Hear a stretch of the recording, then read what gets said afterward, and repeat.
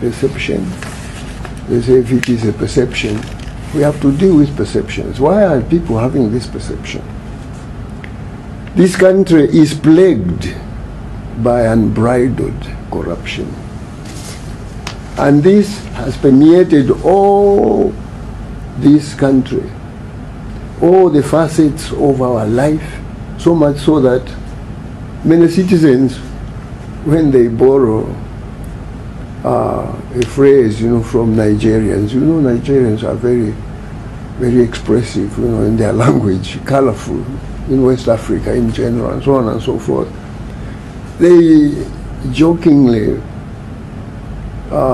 refer to our fledgling democracy as not a democracy, but a kleptocracy.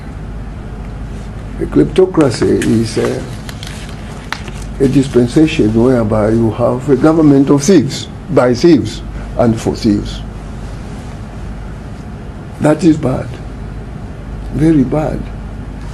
Everyone is talking about it. I never heard of things like this.